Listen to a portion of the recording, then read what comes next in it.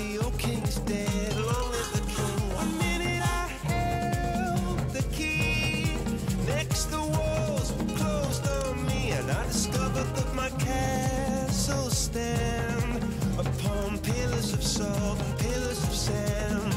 I hear Jerusalem bells are ringing, Roman cavalry choirs are singing. Be my mirror, my sword and shield, my missionaries in a foreign field.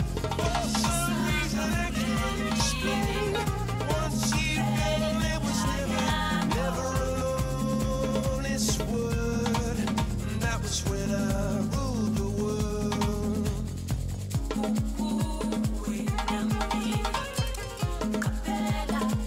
It was a wicked and wild wind, blew down the doors to let me in. Shattered windows and the sound of drums.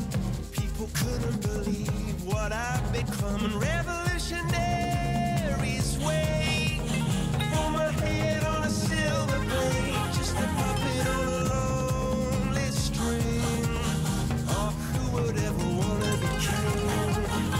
I hear Jerusalem bells are ringing, Roman cavalry choirs are singing. Be my mirror, my sword and shield, my missionaries in a foreign field. For some reason I can't explain, I know Saint Peter won't call my name. Never alone this word, but that was when I ruled the world.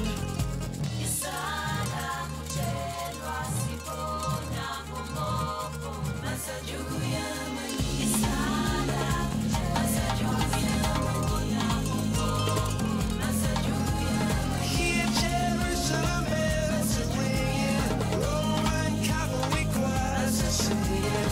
Be my mirror, my sword and shield, my missionaries in a foreign field.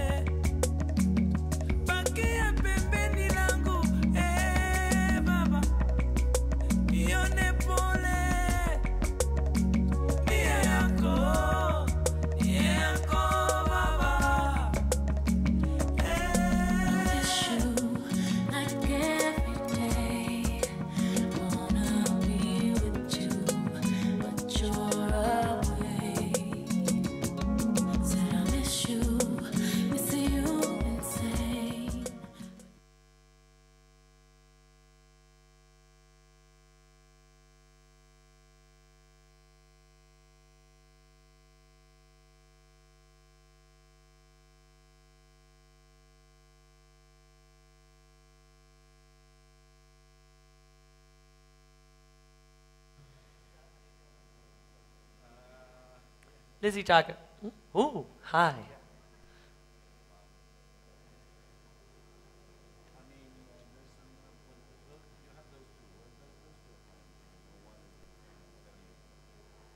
That one's the most famous one now. Okay. I think. Shame they're not bigger.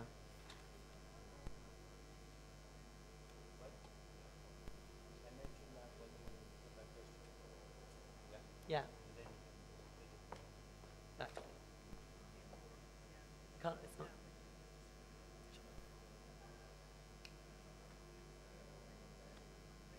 Perché questo è l'ordine in cui si comincia. Parla prima lei.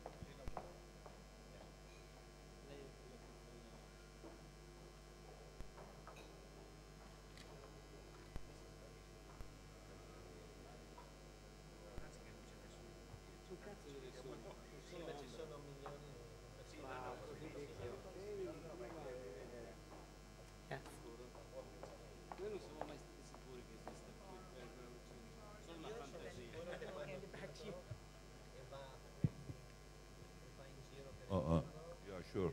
Okay. Good evening. Can we start? Welcome everybody. Thank you for coming to this fourth day of Alcantara Dialogue. Today is the last panel, the fourth and last panel. And in the previous days, we have discussed the relationship between sustainability and design, the first day, and fashion, the second, and corporate behavior, the third. Today we will discuss and we will go through the possible relationship between sustainability and entertainment and art. Now I give, you don't need the microphone, so Izzy Lawrence will be the moderator. Thank you, Izzy. Hi, everyone, and welcome. We're on what I find a very interesting area, all about arts and entertainment and the role that it might play in sustainability. So from celebrity activism to groundbreaking films, entertainment and the arts have an enormous power to get through to people, to raise awareness of issues and to inspire us to do something about it. So the rise of social media has revolutionized the way that stories reach audiences. And I think it's very interesting to also think about what the future of the role of entertainment and arts will be in sustainability. This panel brings together artists and producers from the entertainment industries to explore how the arts and entertainment, including new media, can increase public awareness about climate change and also stir audiences into action. So we've got people from all different disciplines on the panel, highly esteemed panel, and I'm really honored to be here and to be mediating this today. So first of all, so you can meet everyone, Kenny Young, who's founder of the Artist Projects Earth and has done 5 albums actually with Connect4Climate. They're incredible. You should listen to the latest one. I was playing some tunes if you were at the party last night. And also a producer in his own right and has worked with so many esteemed artists, incredible producer. Donald Ranvaud, who is an international film producer and who famously is also part of Buena. And third way along, we have Freddy Grunert, who is from the International Academy of Environmental Sciences. And then Ugo Nespolo, sorry for my pronunciation, President of the National Cinema Museum in Torino. And finally, on the very end, Massimo Bottura, world-class chef. So as you can see, we're coming from all different angles, and it's going to be really interesting to see what each of you have to say.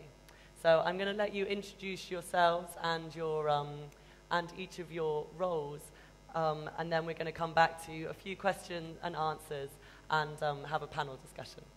Kenny, if you'd like to kick it off. Hi. Hi, can you hear me? I'm Kenny Young. I founded an organization called Artist Project Earth. It came about after I spent some time in Sri Lanka. I was writing music. And a few months after I left this village that I place called Tengal. The village was destroyed by the tsunami. As you all know, the tsunami in 2004, in December. And I decided that I wanted to help the villagers because I got to know a lot of them, and the people who lost their livelihoods, the fishermen and other people who had lost lives as well, and their families they left behind. So I thought, well, what can I do to help? I'm in the music business. I've had experience in the environment with another organization called Earth La Fund that I had been part of. So it was at the Sundance Festival that I thought about using fusion in music to raise awareness. And I thought, well, to get attention on a large scale, use music to bring a message across and to use famous people. That's what I was hoping to do. I've had that experience with my previous organization, having also produced other albums. So what I did was get together with Buena Vista Social Club. That was my idea, to meet up with the musicians from Buena Vista Social Club and to see if I can get collaborations going. And the first person I approached was Sting, because I knew Sting from Brazil. I met him in Brazil, and we talked about saving the rainforest there, which he was very effective in his work. And to make a very long story short, he agreed to allow us to use the song Fragile and him singing. And so I took that music with me to Havana and got together with the Buena Vista Social Club, and we were able to put together a track which sounded very good. And then from then on, it went on and on. I approached Chris Martin from Coldplay, and before you know it, we had an album. As I said, a long story short. The idea behind Artist Project Earth was to get a way to alleviate natural disasters as a result of climate change. Like tsunami wasn't exactly a climate change issue at the time, but the natural disaster relief needs to be addressed in terms of climate change. And as we see now, Katrina and Sandy, all the disasters that have happened over the years, the extreme climates that we've had as a result of climate change, meant that we had to raise awareness. And the way that we thought we could raise awareness best is going through mainstream. You know, the musicians they're artists. They are the ones who communicate with the public. They are the ones who get the attention from masses of people. What we find in the environment world is that so many times we have conferences and you know, we are preaching to the converted. Everybody is aware of what the problem is. Everyone knows we're in a terrible disaster, emergency anytime. Anytime something is going to hit, and it's been proven over and over. So what we were aiming to do with our projects was to reach a wide audience, to reach the masses, because the people who are most unaware are the people who are in the mainstream. And with that's what we were, that was our goal, to attract all those people. So since going to Havana, since producing all these albums, Cuban artists, and we had Bob Dylan, we had the Rolling Stones, U2, everybody came aboard.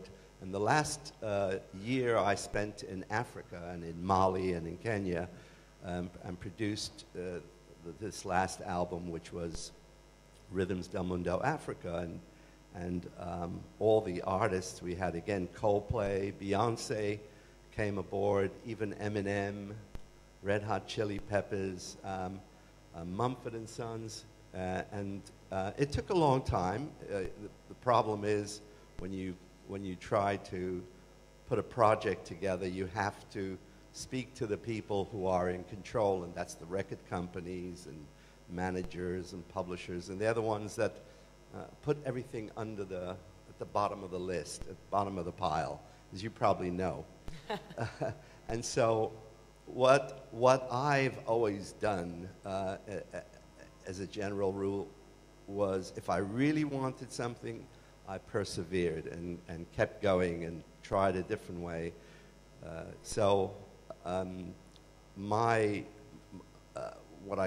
didn't even look at my notes because I had a lot of things I wanted to say, which I'm not going to probably have enough time. I wanted all my other friends, my colleagues here, to speak. And so I'll just say that just like John Lennon was talking about imagination, how imagination can change things. It's the artists who can change things, and we have to respect the fact that that's one very crucial way that we can make a dent and in climate change and reducing and mitigating climate change. Artists have that imagination, that ability, and that's what we are hoping that people will recognize, and we could do something about climate change that way. Brilliant. Kenny, thank you so much. And as I say, if you haven't already purchased the Rhythms del Mundo CD, then it's compulsory. You basically have to do it. Let's pass over to Donald. Thank you.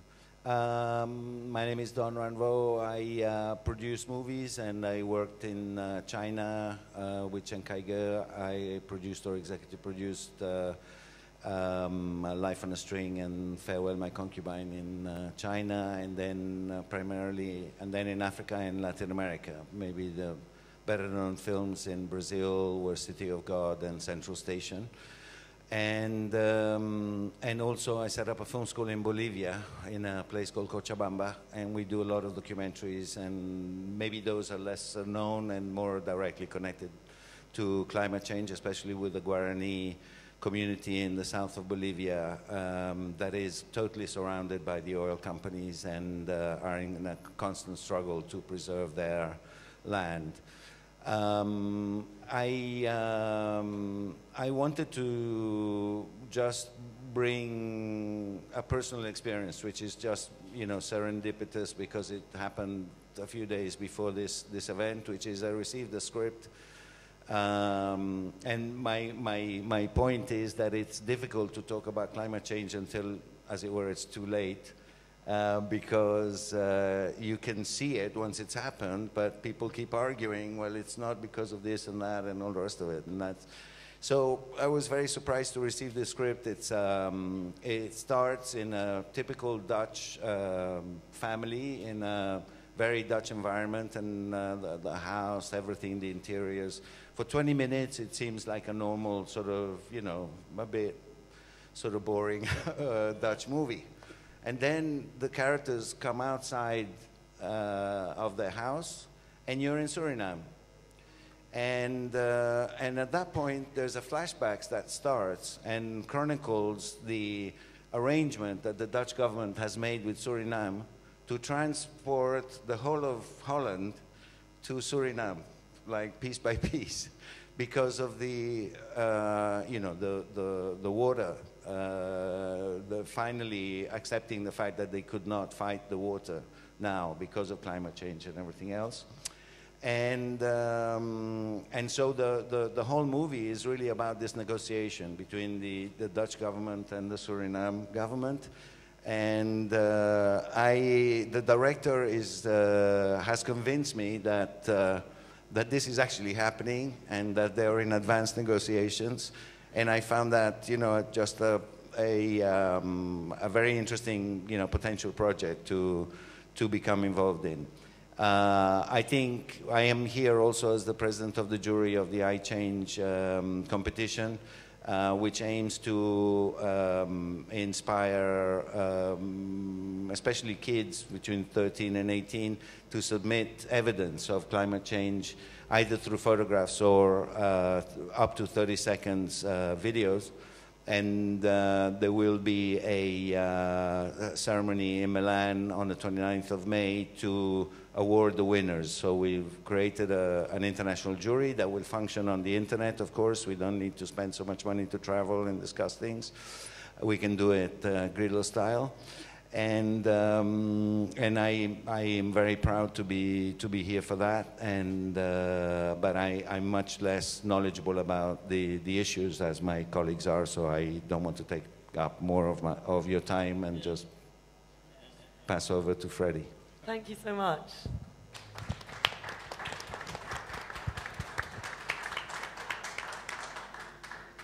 Yes, I'm Freddy Grunert. I'm a philosopher.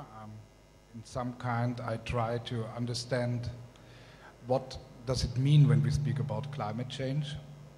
So I try to explain it in some way. So 400 years ago, humanity becomes conscious that they are not in the center of the universe, that we live in a heliocentric universe. And they start to remap the perception of world. They are engaged like engineers of the earth. They developed languages, new media, mathematics, conceptual approaches to reality. And they start to recognize that we have not really an access to reality. So in this 400 years, we developed a very keen way of science to find out what is nature.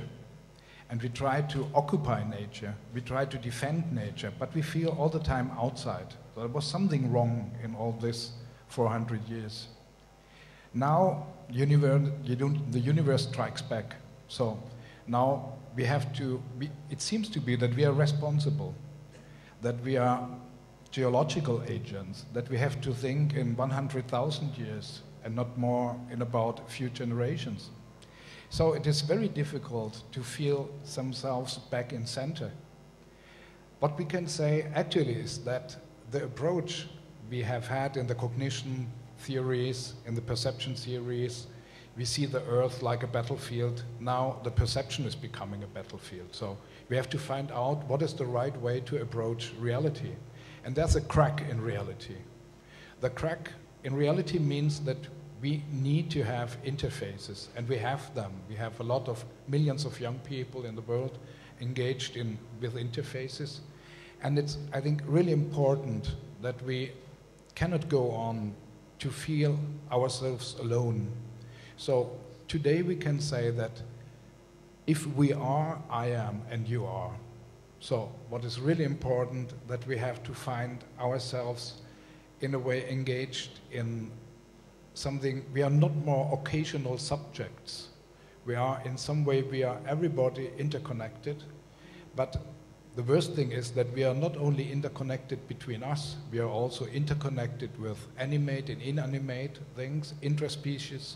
So we see that our world is completely changed. And climate change, I think, means that we have to find out a way to connect. And when we have seen campaign, coalition, community, I think 10 years ago it was man, materialism, and money. So the thing changed. And what we have to do is to remap again. And we cannot remap to have single responsibilities. We have to find out the way to bounce new infinities. So these new infinities are the way we have to look at the things. And I think the arts, the visual arts, can do a lot of, can crack a lot of boundaries, where we see that there are disciplines, they make limits in reading what we are seeing. So, and the other thing is that we cannot go on to develop only one sense, the optical sense, how we see the things. We have to develop a multiple approach of all senses. And so we need not only the Occidental view on reality, we need all the cultures we can have. So we have now a way we can call it nature culture approach to reality, and we will see what will happen. And I think we are here today to know what can be the way to make aware and what can we do to feel ourselves not alone. So, thank you. Thank you very much. Yeah. Everybody's been very fast. I'm afraid to be a little longer, but I try to be quick anyway. This conversation, for me, being an artist and being the president of the National Museum of the Cinema, is concerned in the relationship between art and nature. And I ask myself if there is harmony or conflict between these two words. First of all, I would like for everyone to bear in mind that this conversation is not to be intended by any means as a reactionary or pacifist vision in regards to the problem that is generated while confronting art, which is a product of the man, and nature. I think I have an image now. Yeah, it seems to me that this debate about art and nation is very important. To begin with the idea that at a certain point onwards, the harmonious relationship between artistic creation and the environment has been broken at all. Next. We can assume that this fracture was generated with the coming of at least two great revolutions, the French Revolution, the Industrial Revolution. Next. And yeah, if you take, let's go next. No, more. Yeah. If you take two great artists like Picasso and Mondrian, Picasso and Mondrian are the exact example of the transformation, let's call the transfiguration from the natural to artificial. If you think about the pink period or the blue period by Picasso, going toward the avant-garde and, for example, to the Cubism, you see a radical deformation as an homage to the harsh law of the modernity. Let's go on. Yeah. No, I want this. And then you see Mondrian. If you take Mondrian, the passage of Mondrian, when he paints this famous tree, you see the passage to a very geometrical and transformation. Next. And next. You see, this is the passage from nature to geometrical expression.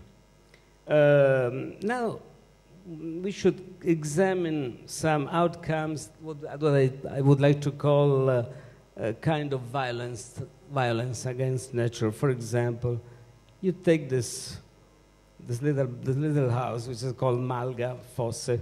I would like to read briefly this. Adolf Loos was a very famous architect, German and American architect. He said, why would a hovel of alpine village and generally any kind of rural spontaneous construction appears to be artistic in the sense of natural and not to be offensive toward the surrounding nature as a modern construction would be, although made by good architects. Let's do next.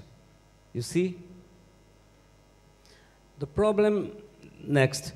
The problem is the relationship between what is made by hand, the handicraft production that preserves unchanged the balance of the relation human and nature.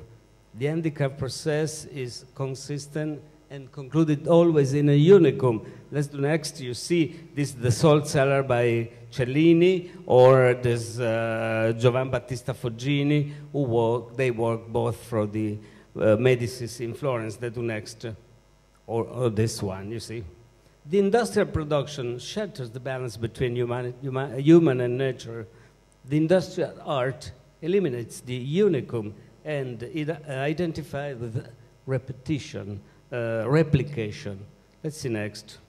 You see these wonderful harmonious Japanese gardens. I think you don't see them. Can you see the images? You Yeah, see you them can see in the a way. reflection. Yeah. Let's do next. Yeah.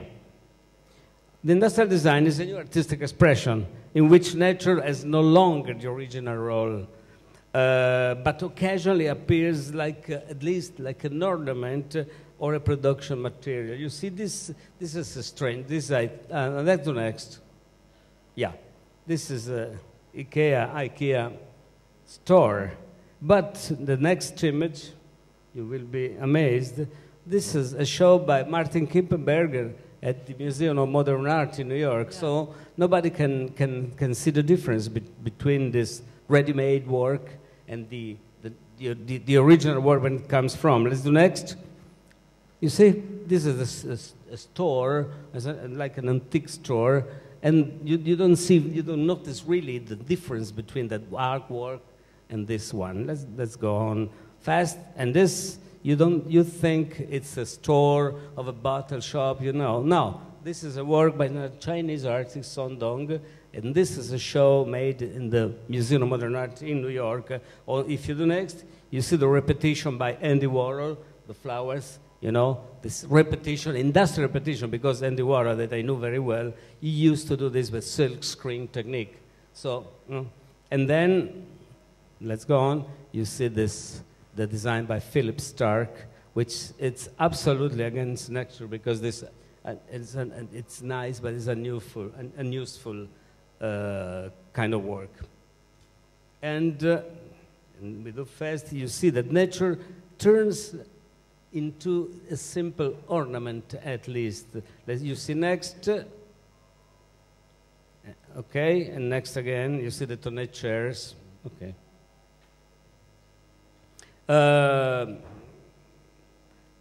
Why do we choose the Dr. Faustus? Let's see the next image. Yeah, I choose the Dr. Faustus by Thomas Mann because the German writer, complained by Adrian Leverkuhn, who is an ethical wrong way to, he indicates an ethical wrong way to create in which reason is no longer the expression of the union between human and nature, but is antithetical in the same way as Nazism. You go on, which is the background of the tragic story of the Leverkusen. It's an anti-humanism. Again, next. And next again.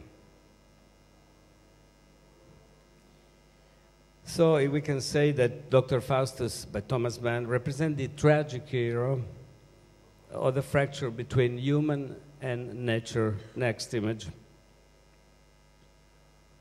And the same author in the field of the music. The author of Leverkusen is the author of what kind of creation? Of for instance, the dodecaphonic, the 12-tone music. That is the model of the composition that does not use natural harmony, but makes use of a mathematical and logic harmony. The 12-tone musician does not pursue the harmonic and aesthetic unity involving the natural sensitivity of the listener because he is more interested in investigating the possible combination of sound, although it might have a natural result. Neurology has identified that if music is beyond the configuration of natural harmony, natural because coherent to brainwave patterns, we perceive the sound as pure noise that cannot be decoded. Next. Yeah, next. Okay. And now, before we'll finish, I would like to show you some works of art dealing directly with the nature. You see, let's do next. I want you to have a look at how much the harmonical relationship between art and nature has been almost cancelled. The land art, for instance, this is a work by Robert Smithson, this is the Spiral Jetty. Or next, the land art, the works by Christo, the Curtain Valley, or when he wraps buildings or something like that. You see, this is a very unnatural work because, you know, the nature has been violated with plastic stuff, and we can ask if nature for the artist is only it's a stage or it's a subject. Let's see next. And yeah, this is a work by Burri in Gibellina, and then next picture, this is a work by Richard Serra in New York City. It's an iron wall that divides a square. Okay, or next. This is a funny work by Oppenheimer. Yeah, and next. And now, simply, next image. Yeah. In England, the Omega Workshop, and it's a group by Roger Fray in 1913, tried to close this, to resolve this problem about this contrast between nature and art. They founded this little movement that used to work with ends, producing little material, very you see, if you take the next image, right? They tried to, and this is the group called the Omega Workshop, very related with the Bloomsbury group, with Vanessa Bell and Virginia Woolf. They noticed the difference, the difficulty of being an artist. You know, they tried to work very closely to the nature and in a simple way. And the next image, next again. A great artist, Joseph Beuys, a German artist, founded a movement. He was the one who founded the great movement in 1950. He was the one who really conceived the various initiatives in favor of the renovation of agriculture through sculptures, drawings, debates, recording, films, other works, among which the most significant, Difesa della Natura, was composed in Pescara in '84. He rediscovered the artist and his new role in the contemporary world. We see his life as a path which does not solely lead to the appreciation of beauty in itself, but also in the recognition of values and meanings we cannot avoid. Yeah, and I would like to finish next. After all that I said, one might think that art and nature are tied in a condition of great disharmony. Truth be told, I also had the chance to study thoroughly a mathematical relation elements which, throughout the centuries, has represented common ground between harmony and creativity. I'm referring to the golden ratio, which is nothing more than the perfect proportion adopted for creative purposes since the pyramids of Cheops and to the fractal through the painting of Mondrian and Dali. Next. Here. This wonderful number, 1.6108. You find it, next. You find it in many places. Next. You see, Cheops. Next. Parthenon. You see in nature. You see this wonderful proportion that's it's under the construction of many works of art. You see many, you see under the Dali works. Again, next. Yeah, and in the Fibonacci series, you have this relationship between how, next. Yeah, this is the Fibonacci series. Yeah.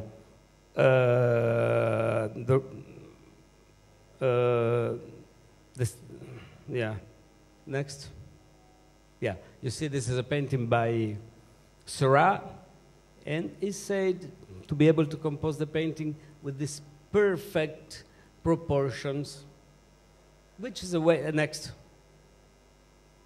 You see, in nature, again, next. Leonardo. Next. Le Corbusier invented the modular, which is a formula to be able to compose architecture in a perfect rational way, harmonious way. Next. And this is the fractals. And next.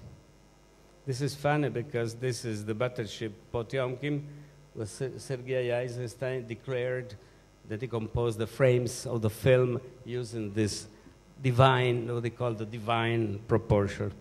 If the sense of harmony that ties nature and art has been lost, our strive will be the one of rediscovering it in a sort of new equilibrium of a possible interaction, an attempt to open our world to a kind of new renaissance and maybe finding the lost sense of beauty.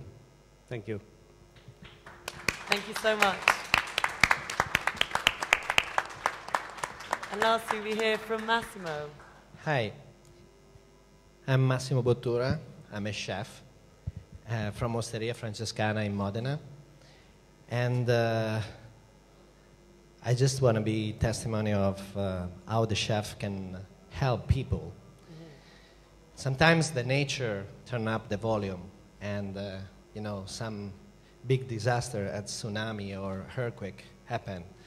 So I try to reflect how can we can do and how can we create as soon as we have such a big spotlights on us right now, and help others that are less lucky than us.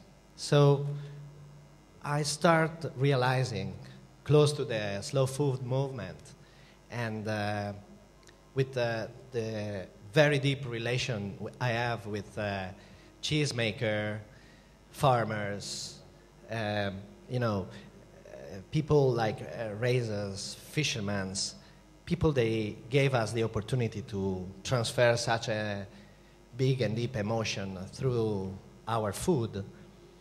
How can I help them? And, you know, after the earthquake we had in Modena 1 year ago, I was like very touched by that because out of the blue I lost so many, you know, supporters and sometimes also friends. So I was contacted by all this group of cheesemakers that makes Parmigiano Reggiano and create and push the idea to create something to help them, to raise money and help them. So I started creating these dishes, these recipes. They're gonna be, they became a social gesture. So if you want to see this new image, please, next. This is something that comes from the idea of create, the idea that is an icon of Italy, like spaghetto cacio e pepe. But I didn't choose spaghetti, but I choose the rice. I choose the rice because of a story that my first mentor, an old lady, was telling me since I started being a chef. And these beautiful ladies, 50 years ago, you know, the rice pickers, they were waking up just before the sun was coming out, and they were going to the train station in Nonantola, a little village where I was, where I started cooking. And they were singing, they were going to work all day long, picking rice, coming back in the night and cooking dinner for husbands and the family. And so this is an example of how we have to start again, you know, as Italians, as, you know, people that we need hope. We need to be happy and see life in a different way. So I choose the rice instead of choosing spaghetti. Thinking about Parmigiano, because 400,000 wheels of Parmigiano, they were damaged, so everyone was ruined in the area. I started thinking about switching pecorino with parmigiano, and create, without getting deep into technique that they are too difficult to explain here, so create something that was pure flavor. And so I create this water of Parmigiano Reggiano, and the rice is created as a risotto is made with just water of Parmigiano Reggiano. So when you eat the rice absorbing this water, and is like eating Parmigiano in a shape of a rice. And with the slow food and the consortium movement, we create this event worldwide during Salone del Gusto in Torino. And 40,000 people in one night, they were cooking this kind of rice all over the world. And by Twitter, Facebook, everyone was tweeting, how can I do this or that? So it's like, it's a way to give hope to these people.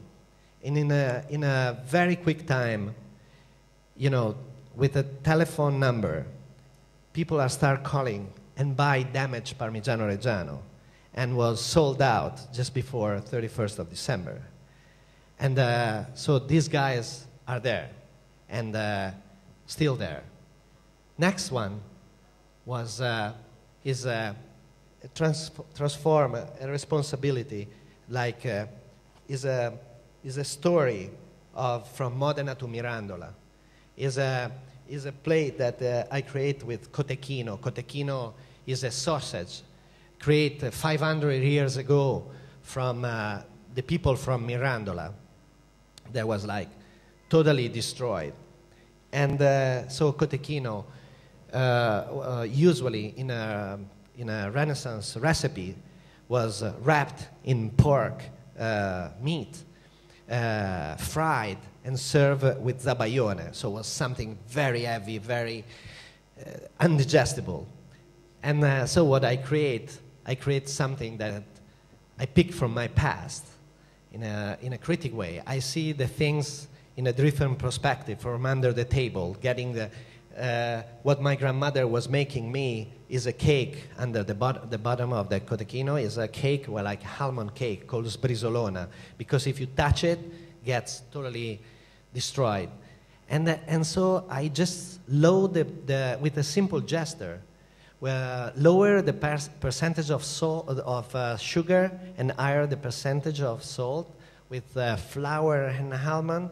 I toast and I create this light layer with a cotechino, that is this sausage, to degrease, to defat, to create the sense of cotechino. I cook it steaming, switching the water in a steamer with lambrusco. Is the wine classic that is produced in a small village between Modena and Mirandola. So during my mental trip, I got the lambrusco from Mirandola and I cooked the cotechino, start talking about the territorio. And when I arrived in Mirandola to create the zabaione, what I did, I switched the marsala, that is a classic southern of Italy wine, with lambrusco, with the acidity of lambrusco. So I start making this with this zabaione with lambrusco instead of talking about the acidity, cleaning the palate, talking about the territorio. And then when I arrived in Mirandola, I had this transformation of a classic recipes into a social gesture. And people there from Mirandola, they were all in the main piazza trying to recreate these recipes and get the hope of doing something for them. And we did it, raising the money to rebuild something. Next one. Before we talk about Joseph Beuys. And I was always very inspired by Joseph Beuys because, I created so many different plates about we should never stop planting. And, this is just a piece of art that's so simple, but so inspiring. Joseph Beuys he created the last day of his life in Capri because he was recovering by the lung disease, and he was getting the force from this the energy of the lemon as yellow, as the sun, as the color of the southern of Italy. So he was picking from the energy of these peoples that was surrounding him, the energy to project into the future and to fight against this disease. And as a metaphor, you know, the lemon, I think we all have a lemon inside us, and as a battery. And maybe a tomato from Pienolo, or some balsamic vinegar, or a special piece of cotechino. So what I think is like that we can, you know, project ourselves into the future, thinking about or getting into a poetic gesture, also in a technical way, very important, but without abandoning nature nor our identity. This is my feeling. Thank you so much. It's actually made me really hungry, but we've still got another bit of time before I can eat anything, because we're going to ask some questions. I think what really brings to light all of your stories is that you're all from different disciplines. It's really interesting to sort of see how there's so many ways that you can approach sustainability from lots of different areas of the arts. So my first question is, you're all expert really in a certain area. What would you say is the main challenge? I'm going to start with you, Kenny, if you don't mind, in approaching sustainability and the different things that you can do for sustainability in your area of expertise. What are the challenges going forward, you see? Well, I think it's good to think local and act global. Mm-hmm. For me, anyway. What is wrong in my own surroundings, and how could I apply it to the work I'm doing around the world? I see a neighbor of mine destroying his own land. You know, I see him not caring about his own environment. And so I do what I can locally, and I complain to the council. This is in rural Britain. And try to stop something like that happening in my own surroundings. But then I start thinking about, well, what I have to also do, because I am reaching. Fortunately, I am able to reach millions through the music that I've been producing and collaborations with C4C, people who are doing the same thing and have the same goals. So what I try to do is, with Artist Project Earth, is get projects that are effective, but on a grassroots level. Mm-hmm. Having designed solutions that would work on a model that would work in a little village in Africa and would also work somewhere, you know, in a big city in Asia. Doing, you know, little things like getting in the slums of Kibera in Nairobi, for instance, we've helped young people develop their shoes from tires, for instance. We've helped eco-villages in Jamaica who have lost their villages during the Hurricane Sandy. I've just been to some of the American areas that are destroyed. I couldn't believe it. I was there about a month ago, and I was in Asbury Park, which is Bruce Springsteen's home ground. And some of those villages, they didn't even have power yet. This is 5 months after Hurricane Sandy. So you have to empower the local people, help them do something about it. So obviously we bring this to the attention of a larger audience, and then with projects that come into us, we try to find good projects that actually work. We have a little cooperatives that work with surfers. They're making surfer boards not made out of plastics but out of wood. Awesome. Certain things like that. So I mean, there are a lot of amazing projects out there, and it doesn't have to be huge ones, because usually the big organizations don't put money into little projects. They try to do a big project, and it doesn't help the grassroots level. So local, global, put it together and make a difference. Yeah. And Donald, what would you say about what are the challenges in film and in getting the point across, I guess, and engaging an audience? Well, one aspect has already been dealt with, which is we don't use chemicals anymore. We don't use film, I'm sorry to say, in a way, but on the other, from an ecological point of view, I suppose it's a good thing.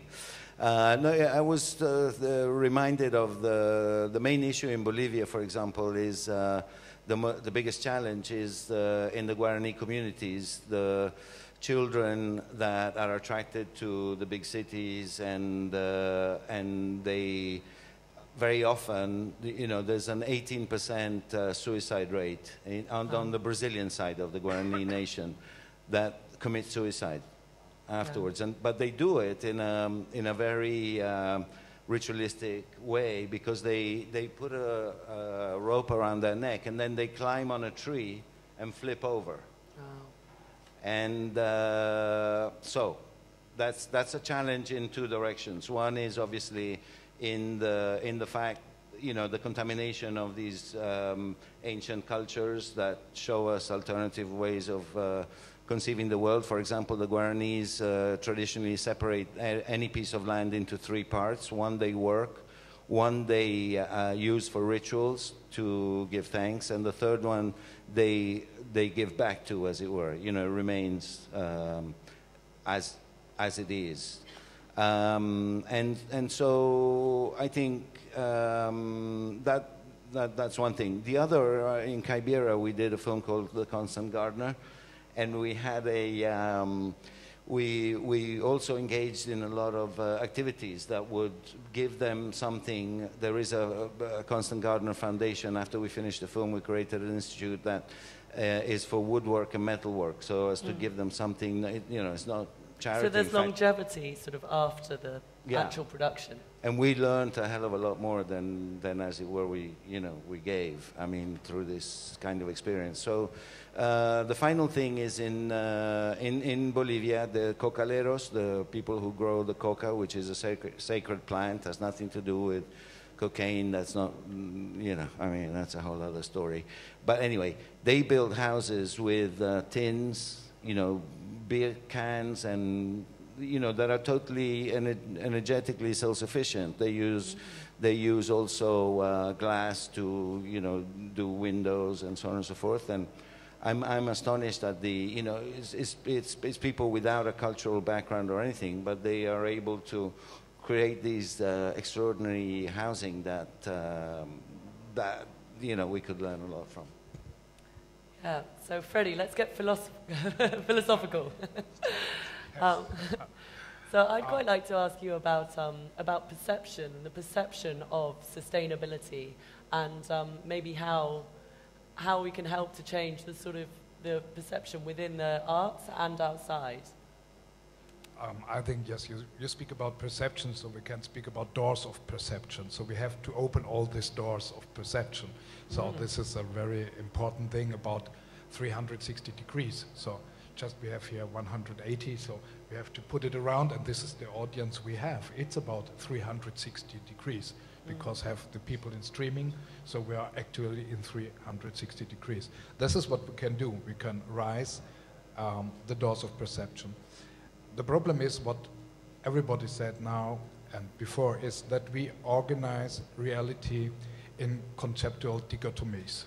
These conceptual dichotomies are made of nature juxtaposed against culture, or nature against humanity, or animate to inanimate. So I think what we have to do, what we have to find out, is to think a way that we cannot see the things juxtaposed, but they are all, there's an interrelationship, and this interrelationship between us and between everything what we in some kind enters in our perception. We have to find out what is the responsibility. So to give back some kind of dignity to the things we have to manage. So what we have to do, and I think what we can propose to everybody, it's not only linked to the professionals or people. I know a lot of researchers, they are fighting for their research. So the IPCC, the International Panel for Climate Change, I know how difficult it is to give this interdisciplinary code. People do not like this because they think there must be limits to every discipline. They cannot see that geological issues, psychological issues, issues of how we are, of our behavior. Everybody is fear that there's something like a dictatorship behind, that we have to do something. So what I said before is that when we are, I am. So there's not a way that someone has to tell me, you are not. But I know that if I want to be, everything has to be present. So we have to find out a present line, a line of presence where we can see the immanence of our actions. So this is that we are becoming new subjects. And so I think for all these researchers, for all the people, but for everybody at home, the interfaces we have actually give us a big chance to be prosumers, producers and consumers. And this makes us much more responsible in front of the issues we have to see, we have to decodificate. And this decodification is a remapping of ourselves, of our position on Earth. And when we speak about degrees of freedom, we see that actually we don't even really know what is light. So shaping in a new way the universe, I think this is shaping ourselves in a new community. Yes. That's so interesting, thank you. And so I want to now ask the rest of the panel, what do you think is an effective way for people to collaborate that are in the arts? You both come from very different sort of areas of the arts. Would you think about collaborating? Can film and cooking collaborate to help sustainability? Yeah, basically what I think about, I mean, I think that the basic problem of it's a basic problem of this collaboration, the supposed collaboration, it's a question of culture. Philosopher taught us that the modernity era was over, and then after that we are living the postmodernity moment, which is a very difficult moment. In the modernity, you were running on a sort of track, knowing that history it's always there. You can go wherever you want. You have a track, and you know that after that, not in opposition to what Nietzsche said, you were walking into the dark. You know where you were going. Finishing that, we are living in this postmodern era. We don't know exactly what to do. And in our field, you don't know how to judge. You don't know how to judge a piece of art. You don't know how to judge a film. You don't know how to judge, you don't know exactly what culture is.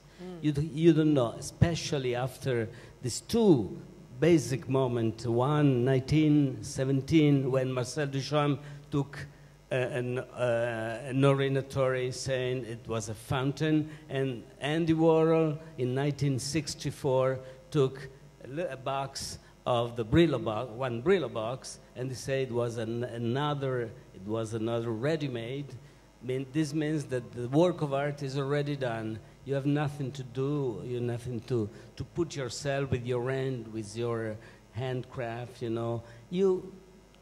So you don't know how to judge a work of art. This is a very important problem. Is the more difficult.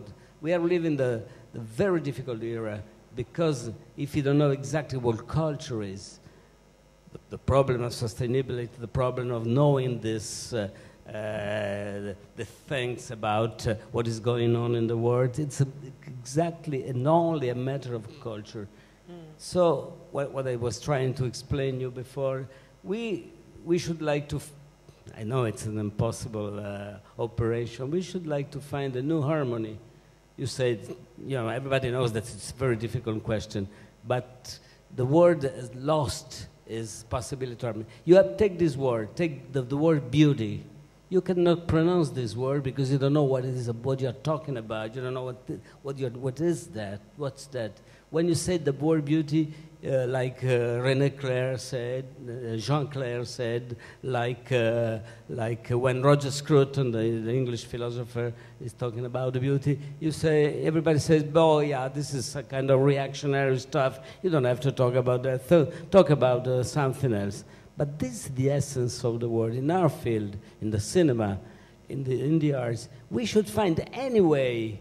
Because you cannot go to Venice Biennale or in, I don't know, in every show, in any avant-garde shows in the world, and you're not being able to judge what you see. And you don't know what you're talking about, if that is a work of art or not. You know what is the only way to judge the work of art? The price. Because if you know that stuff has a big price, for sure you think it's a big work of art. This is the worst thing the worst period we are living in our life. Do you think we can change that value system? I hope it will change. From all over the world, people is working on this trying to find a new attitude in judging. But not only, if you are an artist, you don't know exactly. Sometimes I have young artists that call me and say, what I have to do, you know, I would like to, you know, I would like to show you my works, you know, what I have to do to be an artist, because you know that the hand capacity is finished. You know, you cannot judge. You don't judge no more anymore. Absolutely, no more a work of art by the ability of the hand. You don't know where to start and where to finish to judge works of art. So you have to find again one point, and that old rusted track we were talking about, where your train is walking slowly, sure not to fall down in a big black hole. Thank you. I like that. So, I just start with a story. You know, a few years ago, we went to the delta of the Po River to film a short movie about a story that my mom was telling about the eel that wants to go back to its roots, and it's just thinking about the idea of the Duke of Estensi family, that the late 16th century, they moved the capital from Ferrara to Modena. And the whole recipe is about this historic photograph. So we arrived at the Delta de Po, me, my wife, and we found this, because the Delta de Po is one of the few places in the world where you can fish eel. And they are incredible. And, you know, and we found this incredible park that was so abandoned and dirty. And there were just 3 people in the old delta working there to keep the park just, you know, alive. And so everything changed. That moment, everything changed. So we start filming this guard denouncing the state of the park. And so we filmed that, and we finished the whole film. Was more a denounce about that. And we went to the Regione Emilia-Romagna as soon as they know me very well. And so I said, I want to talk about something that is very important. The Delta of the Po, one of the best parks in Italy. We have, it's incredible, beautiful things, and is dying. So they listen. For the first time, for me, the first time that an Italian politic listened to my words, and they invest immediately in 6 months and in 1 year 18.5 million euro to clean up everything, to hire more people, and to open new activities, to give life to this place. So, from this, you know, I start getting confident, you know. Oh, pero, that's great. You know, I have such an impact, so I'm trying to help some more people. So, the mayor of a school, because culture comes from school. So, the people that who's going to teach this young, you know, educate the young generation to be more conscious, to be more alert, to just to learn. That's why I keep pushing the young chef not to be so rushy, to be in the kitchen and learn crazy things, but to stay and study in school. So this agricultural school that gave the most important winemaker, farmers, you know, it was going out of business. They had to close because they don't have any fund. They cut here, they cut there. So I said, okay, I'm going to help you, but you have to know, to understand me. What I'm saying is like, I would love to have these farmers. They're going to grow and they're going to study close to the future chefs. So if a farmers, a cheesemaker, winemaker, and the future chefs, they're going to grow together. The chefs, they're going to know how is going into the kitchen with the hand dirty of earth and smelling milk from the morning. So have respect for the ingredients in their recipes. And, you know, after 2 years, there are 2 classes of chefs. They are growing and they are milking the cows, and they are harvest the Lambrusco grapes, and they are making Parmigiano Reggiano, and they are taking care of the battery for balsamic vinegar. So this is something I think to preserve the biodiversity and to help one spoon at a time, you know, people to grow. Thank you so much.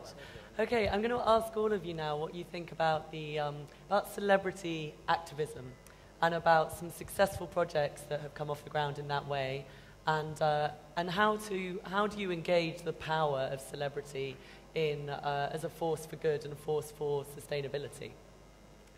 Who wants to answer? Well, I have one that struck me very much. It's Greta Scacchi, who initiated Fish Love, which were very striking images with naked women and all sorts of fish, always a different kind of fish. And it's like really curious, but it has a sort of force de frappe, which really... Yeah, it was for overfishing, that campaign, wasn't it? It's about overfishing. Yeah, it's amazing. Well, it's definitely striking. I think anyone that's seen a sort of naked Lizzie Jagger next to a fish remembers the image, basically. Do you ever think that people go too far? Do you think we can go too far with celebrity activism? Where do you think the spectrum is? No, I think celebrities aren't going far enough to help the environment. I think what they do is the minimum they can do, and then they say, well, I've done that. They don't really put themselves out there in the front. I mean, to give you an example, Sting started out fighting, you know, he was an activist to save the rainforest, and he did a lot for the rainforest. He still does, but the aura around him, because of media, because of the press, had sort of, you know, they sort of said, oh, you know, he's doing this just to get, you know, to get in the limelight more or whatever, and it went against him. And as a result, a lot of famous people, Sean Penn, the same thing. Sean Penn came out and did some great stuff to help the Haitians after the big hurricanes. And he, you know, he also was criticized. There's always that thing that gives doubt to celebrities. Do they go on? And most of them are driven by fame and wealth. So to take a chance, they find it difficult because everyone is against them to continue and get themselves more involved and more out there. So what I say is, no, that's not the case. The case is that the celebrities aren't really doing enough, and that's because the fear of losing their celebrity. I think that's what a problem is. Freddy, what do you think? I think that I will mention one of these celebrities. So it's Leonardo DiCaprio. I was really impressed because it's a dangerous concept, celebrity. But I was really impressed not only by Shutter Island, by Inception, because he's speaking about the perceptions, about the door of perceptions. I was really impressed when I found in internet something I think he produced by himself, 15 minutes about climate change. Yeah. So it was really something that I see that someone gives himself the time to say something runs wrong.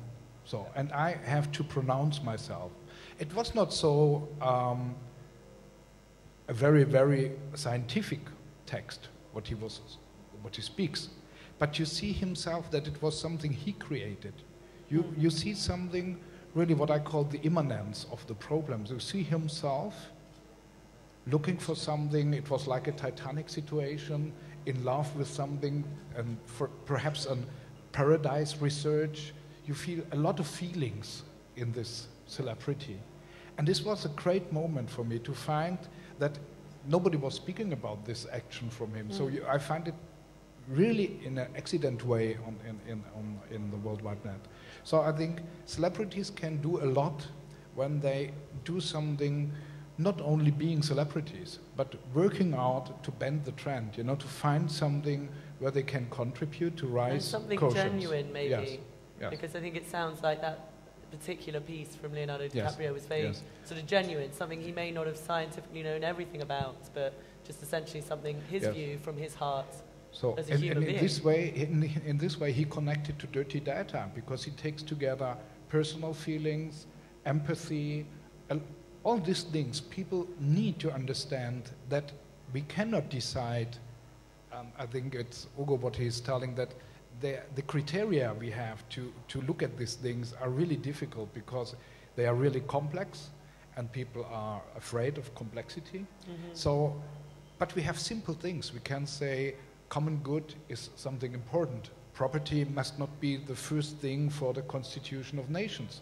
So commons are atmosphere, oceans, the crust of the earth. So we have, and I think also culture is something what we have to define in some way like a common good. So this is how we can work together to find out something in this way. So this is, and for this the World Wide Net is really important. It's important that we are in streaming, that people feel that they can contribute. So. I'm talking before because you know I have a He's gotta train get a to train. catch. I'm losing it. Yeah. No, just because sometimes celebrities they can be also in danger when they do something so important, you know. Yeah. And because you mean they can jeopardize? jeopardize? Yeah, that can be very dangerous for them when you do Yeah. something and you touch something. In my you know. Place, you know, in my category, what can I do, you know? There is a chef from South America. It's the most important chef of South America. He's from Peru. He's not a celebrity, he's more. if he runs for president, he's going to be the president. Next president in Peru is called Gaston Acurio. Gives hope to the young. If you go in Peru, you see all these young kids, they want to be a chef because of Gaston. And, you know, a few years ago, he did a project to transform all the field, to give the opportunity to the campesinos to transform the field from coke to coffee or chocolate, beans, potatoes, these farmers. Some of them they did. They got the money, they transfer everything, they change it, and one of them won the prize as best coffee producer, organic coffee producer in the world. And that was on all the news and everything. But Gaston, now he has to drive and with bodyguards everywhere because of his job, and he doesn't have a life, you know, anymore. It's like crazy. Yeah. So sorry I have to leave because I would stay here, you know, till No, tomorrow, you know, because it's so interesting. Everything is like so interesting. So I'm so sorry, but no, thank you so much. We're going to give you a round of applause. Thank you. Thank you, Massimo. Thanks. Thank you, guys.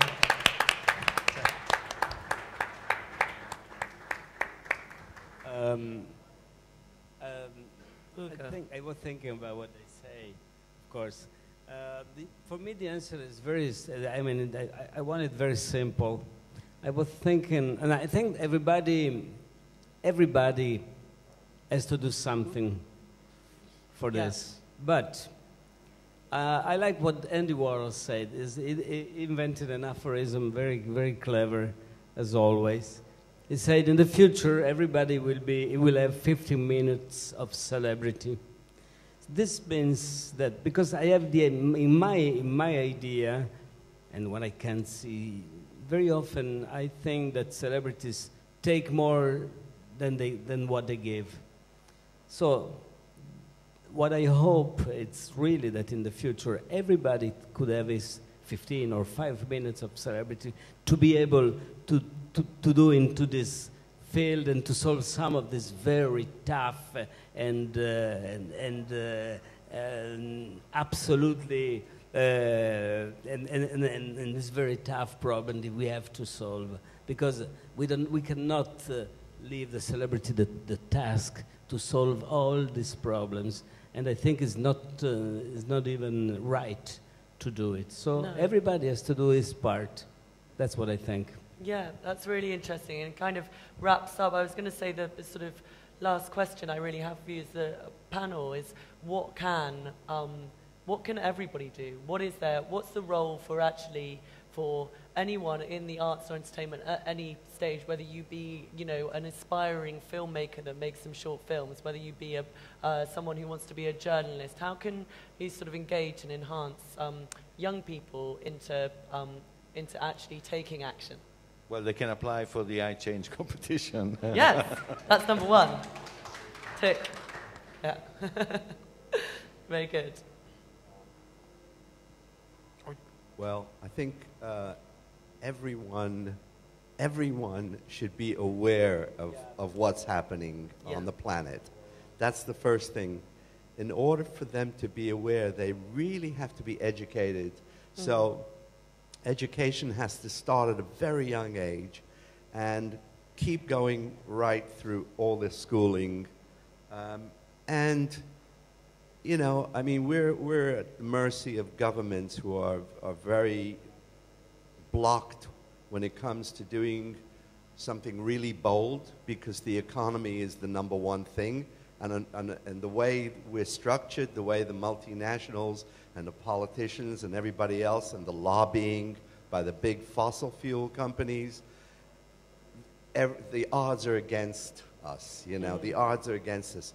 But I think we're very fortunate that we have social network that is so effective in the last 20, well, not 20 years, last 10 years and the last 5 years. Social network has brought a huge upsurge of concern from the public, and organizations like Avaz, who are mobilizing 2 million people you know, to write in, and you know, everything that looks like a problem can be overcome by having masses of people. That's what it is. It's numbers. It's us who are saying, come on, do something. You know, we're trying to raise awareness for all the problems in the world, but climate change is number one. It's really,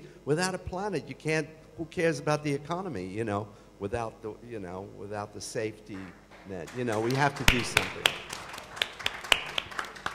Okay, I'm going to take some questions out to our audience. I can't see a thing, but our beautiful audience. There's an audience out there? Yeah, there's an audience behind the screen. So do we have any questions? Everyone's a bit shy. Maybe we'll take some from Twitter, if not.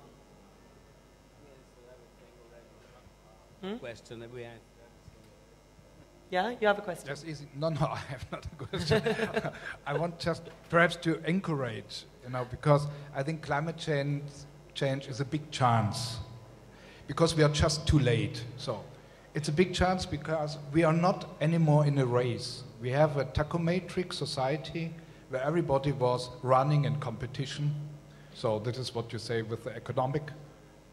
I think it's over. So we are not more in competition. We are not more in this tachometric way that we have to be in progress all the time.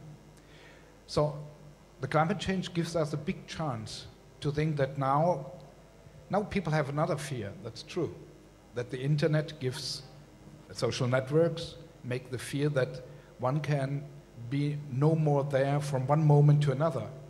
He can be totally vanish outside, that there's nothing he can reflect. So this is a new fear, but it's not a fear of competition, it's a fear of how to be connected.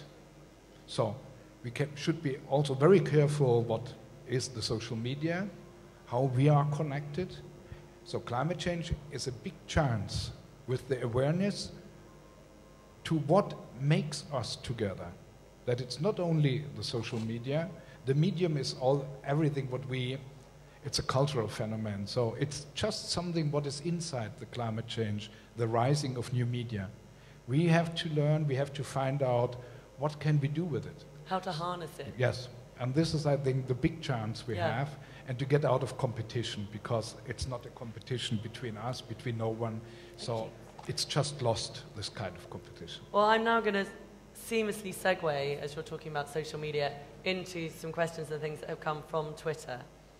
So we've got one question here.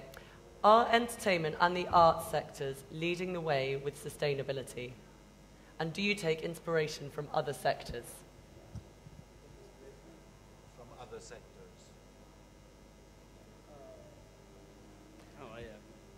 And would you say that, so would you say arts and entertainment are leading the way with sustainability, or do you take inspiration from other sectors that are doing it better than inspiration us? is a very tough word. I mean, somebody said it's more important transpiration than inspiration. I like that. Transpiration. Because somebody says, you know, to the artists usually they say, when you get your inspiration, when you create, you know, because there's this old fairy tale that artists usually create in the night when you know, a storm is coming, and an artist, you know, creates like a priest his own personal history that it only understands. You know, this is a bad literature side. Inspiration for me, but I think for the modern art, for the contemporary art, it comes out from exactly from the nature, from the real world.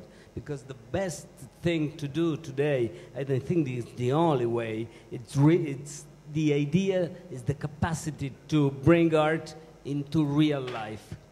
Because art, it's only an extra, something, you know, just good only for collectors and stay in the dark side of your room. It's not very important. To integrate it. Yeah. Yeah, the point, the real point that can answer also to this question you posed today, and we were talking about, it's awareness was a good word. Awareness, it's a very good word.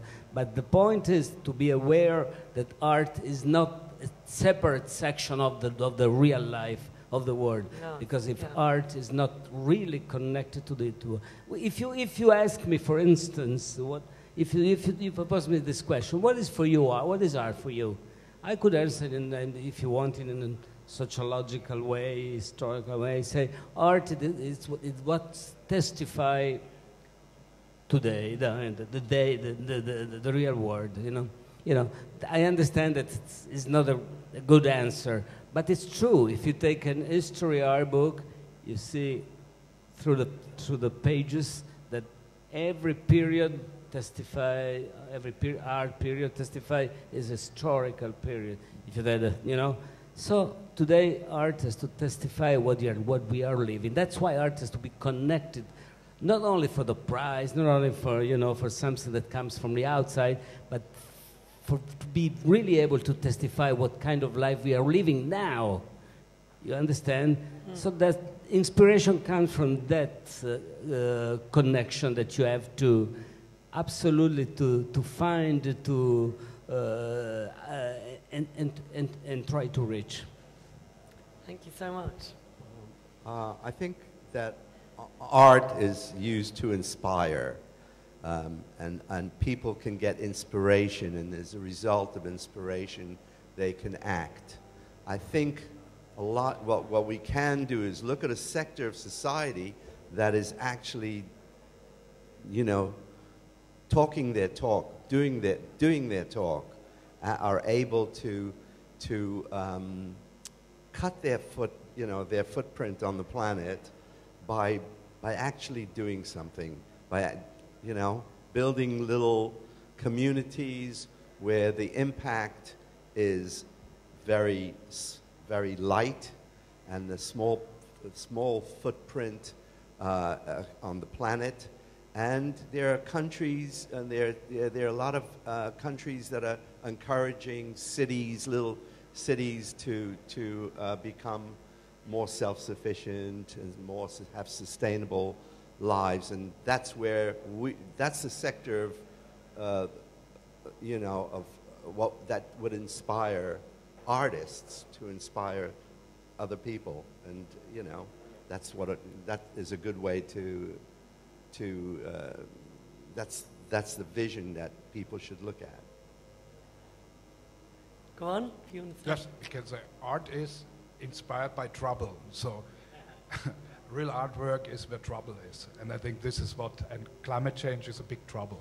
So I think this is where we can work. We should go out and disrupt it. Be troublemakers. Or trouble solution people. Okay, well, we're going to have to wrap up because of time. It's been so interesting and amazing. Can we give a big round of applause to our panelists, please? Incredible talk.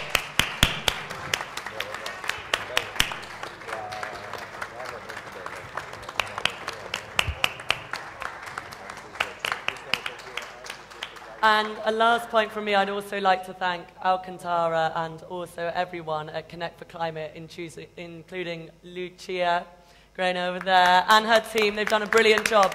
This has been so amazing, and I, for one, feel really privileged to be part of it. And everyone should listen to Rhythms del Mundo and watch all these amazing pieces of art take off and do their bit themselves. Thank you. Thank you. No, thank you. Very good moderation. Really.